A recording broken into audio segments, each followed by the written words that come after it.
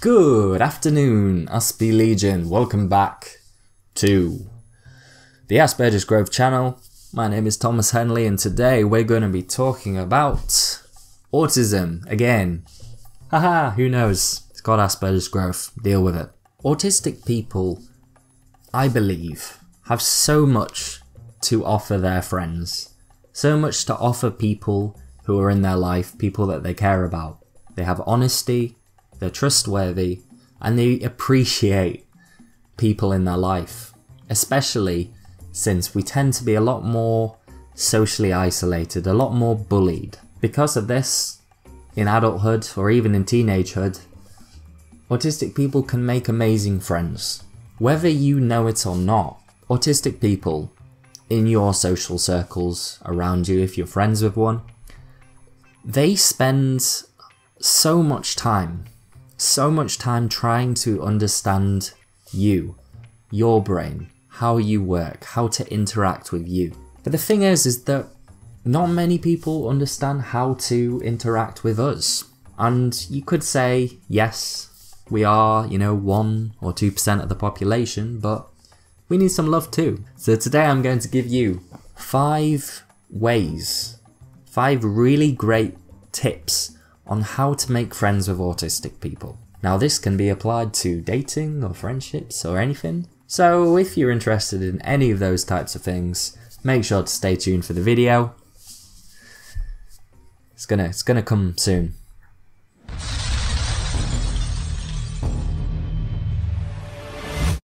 The neurotypical brain is a very interesting one. It's very complex and perhaps not many people understand how it works. If you don't know what a neurotypical is, you are probably a neurotypical.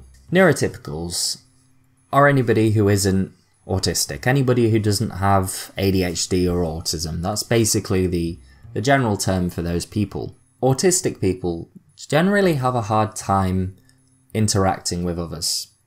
We have difficulties in a lot of different key areas that come more naturally to people who aren't on the autistic spectrum. Because of this, and because of the way that our brain is, we have a different style of communication. Meaning the things that you guys, you neurotypicals, communicate with your body language and your tone of voice, we don't really understand that. So in order to really connect with us, to empathize with us, to make friends with us, you need to take into account these 5 things. Number 1, autistic people need verbal affirmation. It's so difficult for us to understand where we are in a relationship with someone else, meaning that we don't take things for granted. We don't really assume things in general. Meaning that even if you want to spend time with us or you invite us to things, we're never really sure where we stand with you until you tell us. Because we don't assume any of these things, telling us things, communicating with your voice what we are to you, how much you appreciate something that we do, is really important for us. You could probably get away with it in most cases, but if you really want to develop a strong connection with someone on the spectrum, you need to verbalize things. A lot. We do it all the time. You may think that we're being a bit overboard when we express how we feel in long paragraphs, or we go into complex sort of explanations for our actions and our behaviors. This is because this is what we want you to do as well. Because this is how our brain works. We need to verbalize how we feel through our words rather than through our actions alone. So giving us verbal affirmations can be a great thing to get you started on that autism neurotypical friendship.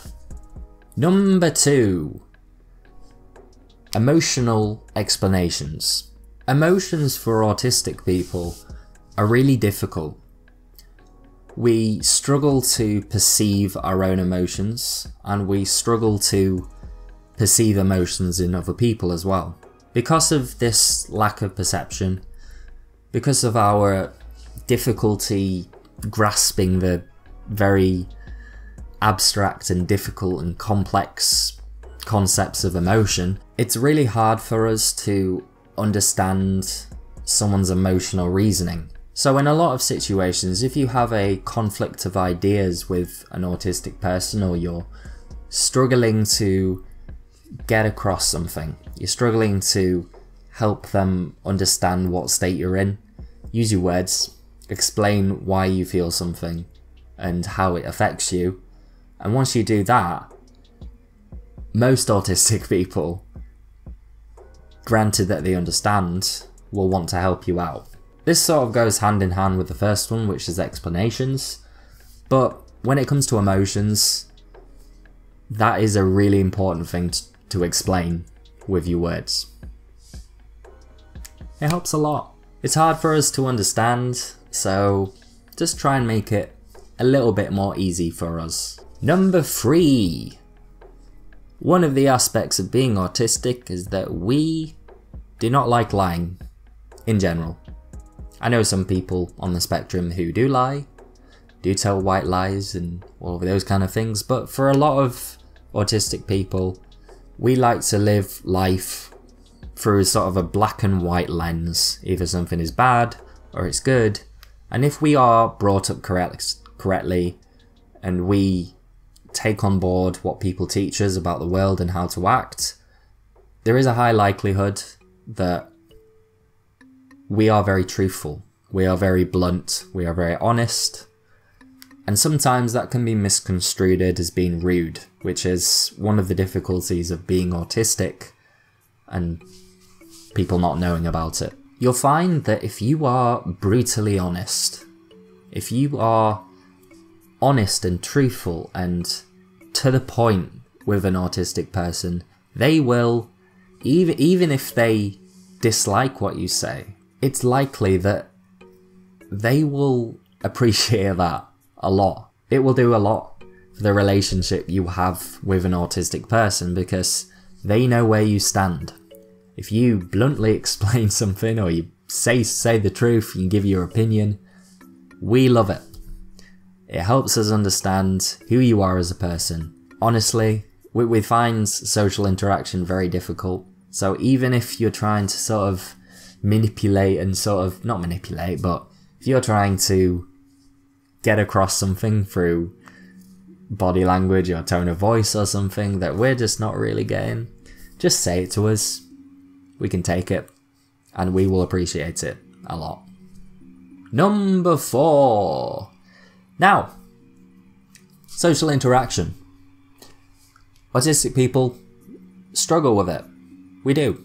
It's a developmental condition, whether you want to call it a disability or a diffability. We do struggle with social interaction.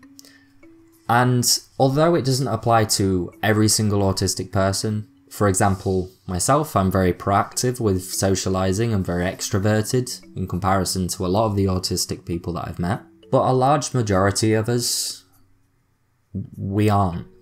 Like, not all of us are that confident in social situations.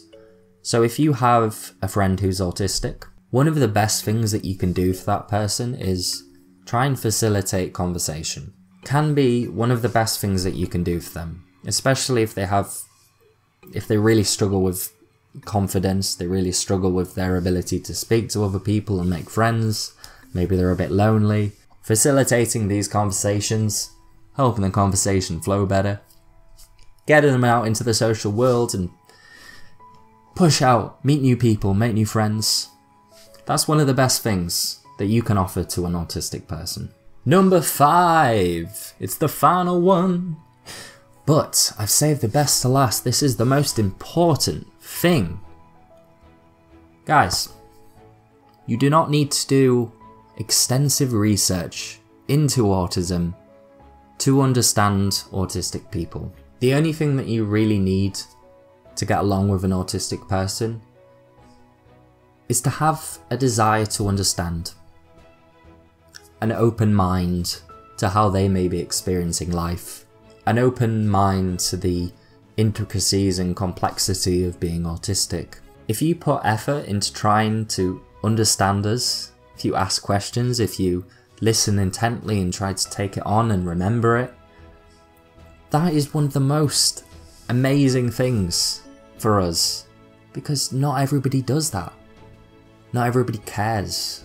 You know, some people might want to care and they just sort of stare into the space when we're trying to explain something, but we spend so much time trying to understand you, trying to understand how to interact with you, trying to comprehend the reasons for your actions and the things that you do that seem absolutely strange and unusual and weird.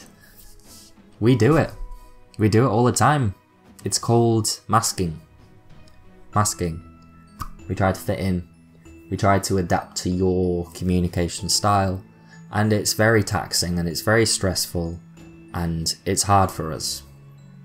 So if you are willing to understand us, you want to understand us, and you are willing to put effort into the relationship, you're willing to try and make adjustments, try to think of our behaviours differently, understand us as a person. You don't need all of that autism research, you don't need to research it extensively. Just be open-minded, listen to what we say about our experiences, about our struggles, about the good things about being autistic, if you want to. And that person will be immensely appreciative of that. Like, you are not going to find a better way to connect with an autistic person other than just trying to understand who they are. And that's the same with everybody else. It's just, we're just quite a bit different than most people in defined and structured ways. So, thank you very much for watching this video. It's been a different one this time, and hey, if you're an autistic person and you're just watching this out of interest, share it with your friends. Share it with the people around you. Post it, fly it, send it by stalk or something, you know, fly it overseas into the depths of the Amazon rainforest or something like that. Get it out there, please. Thank you. Thank you very much. If you like the video, make sure to like it. And if you want to see some more videos by me, Mr. Thomas Henley. I know I said Mr. Thomas Henley, everyone's going to think that's my name now. It's not my first name, it's Thomas. Okay, I'm sorry. I know you probably know that anyway, but I'm just being silly. Of course. That's who I am. As a person. Understand me. No, I'm joking. Make sure to subscribe. Hit that notification bell. Give it a little ding and then you'll be notified when my new videos come out, which doesn't always happen on a frequent basis, and you know, sometimes I make more and sometimes I don't, but do it. And then my videos won't just be lost in the space of the internet, the network of people talking about cats and funny videos of dogs. Important stuff. And if you want to check out some more things that I do in my daily life, some podcasting, maybe a bit of work in schools, maybe a bit of public speaking, go check them out on my social medias, at Asperger's Growth, Instagram, Facebook, Twitter. Go check it out, please. Do you think these tips are helpful, autistic people? And if you're not autistic and you are just looking to see how you can improve your relationships with the spectrum, did these help? Do you have a better understanding of how you can improve your relationships? Let me know. I'm very excited to hear what you have to say. Not in a sarcastic way, because I know some people will think that. I know you will. Stop thinking that. Tom does not be sarcastic. He never uses sarcasm.